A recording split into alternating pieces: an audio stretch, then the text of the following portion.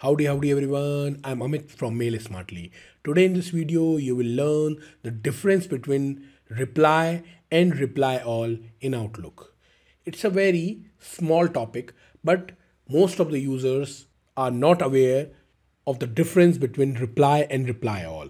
I have received this email yesterday, and you will see there are tons of email addresses added in the to section.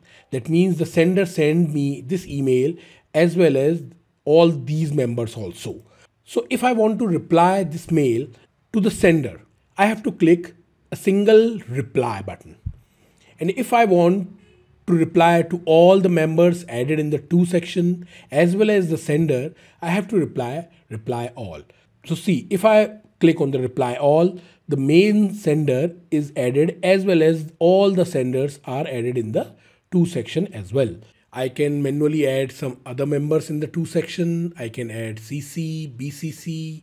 I can modify the subject, enter the matter in the message board and simply send the button. And if I click on the reply only, see, the only email address added in the to section is the email I have received from the sender.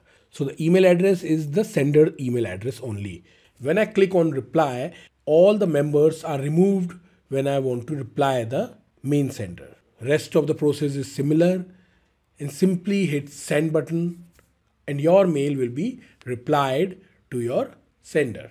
If you have learned something new in this video, don't forget to like and subscribe my YouTube channel. Thanks for watching.